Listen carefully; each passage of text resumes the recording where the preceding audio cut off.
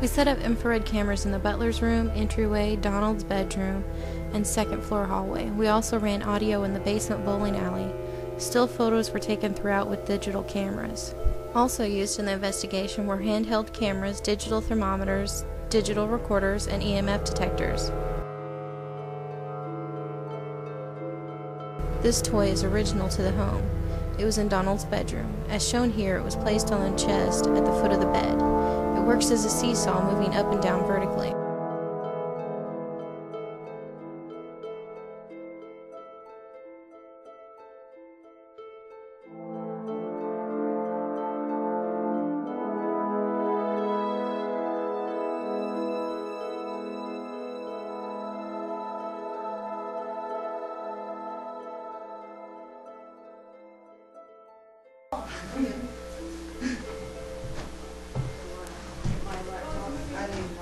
Can we all go with me to the basement?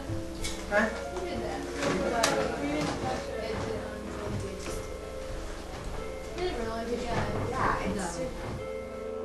Also sitting on the floor just barely out of view were two investigators who were looking at the toy at the time it moved.